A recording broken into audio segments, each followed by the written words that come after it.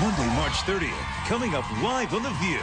The hot topics are absolutely scandalous. From allegations of a bombshell video that shows the vice president's daughter snorting cocaine to the shocking on-air celebrity intervention last night. And what Elizabeth and Sherry were tweeting about all weekend long. Plus, the reigning king of cable news, Bill O'Reilly's giving his view on the federal bailout, sending troops to Afghanistan, how President Obama's doing so far, and his latest on-air rant against one of the media's most powerful men. Then you're not having a flashback, man. The dead live. Music legends Bob Weir and Phil Lesh are trucking onto our stage and jamming on a Grateful Dead classic that's a real American beauty.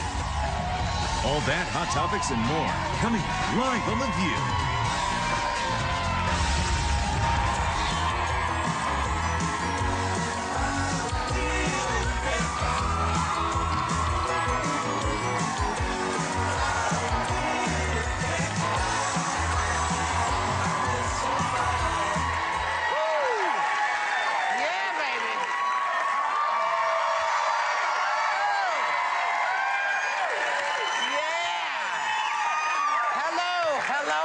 Welcome to The View. Of course, that was the Grateful Dead classic Touch of Grey, and the Dead are performing here today. So it's very exciting, You know, it's a very retro. I went to see Hair the other day, and I was having flashbacks.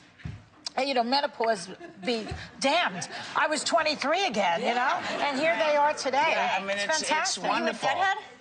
No, I was not a deadhead. I was too good to be a deadhead. What was a deadhead? A deadhead too. Oh, she was too good. She was too nice a girl. I was a good girl, you know. I was a good girl too, but I love me some Dead. I tell you that. Well, but a deadhead is a little different. Is a deadhead like very sexual or very like you did it's crazy just stuff? you followed the band. No, not just. No, it doesn't mean Like a fan devoted fan had club nothing to travel do with with that. you can listen Please. to them today and just drink ice water, okay? Yeah, My they're just. son-in-law has a deadhead tattoo on his body, and he's 33 years old. And how much is he doing? No, he doesn't. See, that's what I'm saying. You don't have to be not in his field. you know. Now.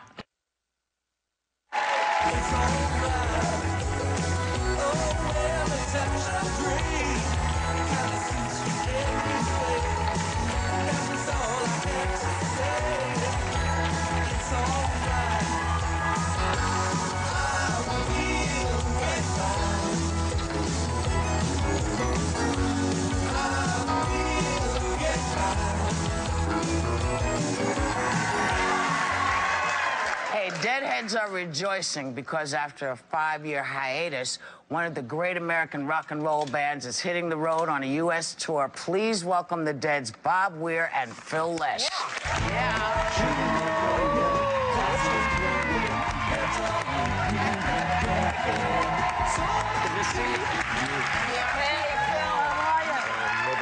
Hi, baby. Wonderful to see you guys.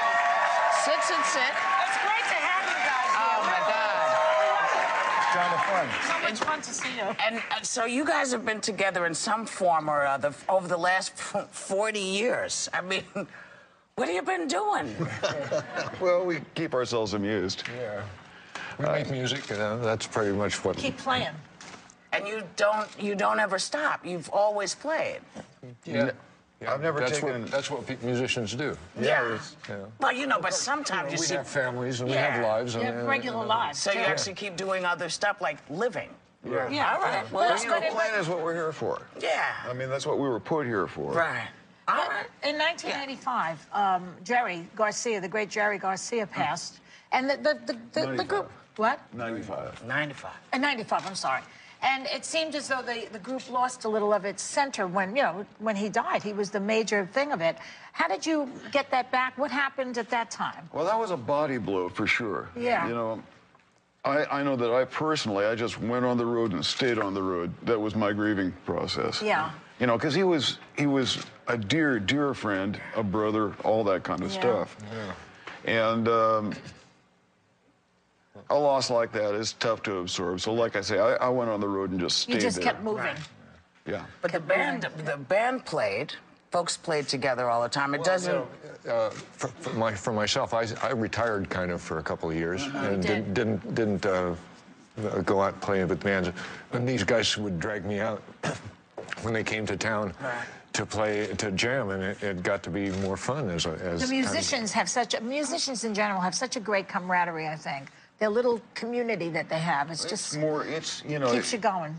A group like the Dead, you know, any band, tight band that's been together for a while has a level of intimacy that's closer than most marriages. Yeah. Well, and also the community of musicians is like they're kind of in on the joke, you know. Yeah. Well, you got a huge community that encompasses many, many thousands of people, millions of people around the world, and they're really glad that y'all are out on the road. And so here to perform, Friend of the Devil, please welcome Bob Weir, Phil Lesh, and touring with the Dead is Government Mule and Allman Brothers Band guitarist Warren Haynes.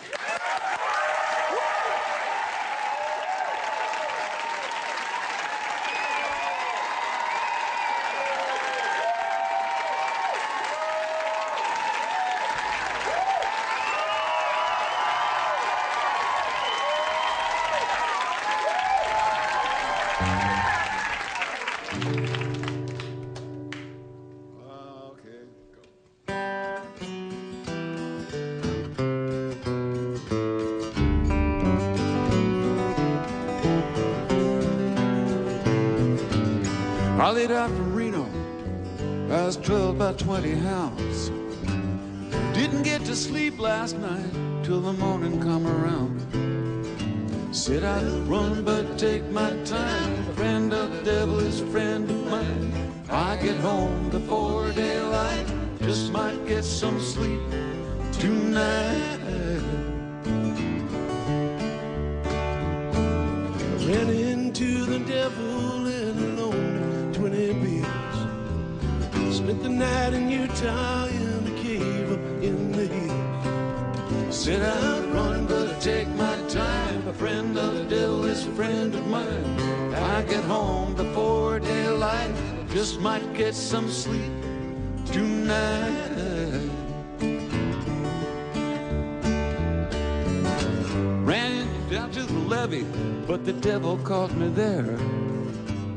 Took my $20 bill and it vanished in the air. Said I'd run but take my time. A friend of the devil is a friend of mine. If I get home before daylight, just might get some sleep tonight.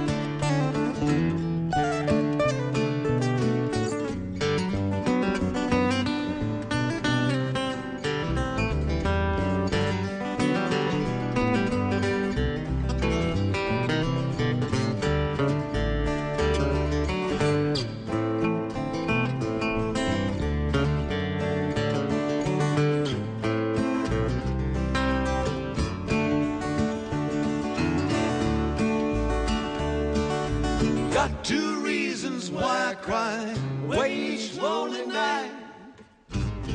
First one named Sweet Amarine, she's my heart's delight. Second one is Prison Babe, sheriff's on my trail. And if he catches up with me, I'll spend my night in jail. You can borrow from the devil, you can borrow from your friend. The devil got $20 bill, your friend only got 10. Said I'm running but take my time. Friend of the devil is a friend of mine. If I get home before daylight, just might get some sleep tonight.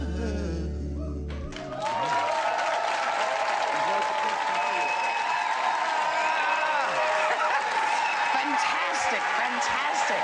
Listen, our thanks to Bob Weir, Phil Lesh, and Warren Haynes. The Grateful Dead, live CD in stores now, and everybody in the audience is taking one home. We'll be right back.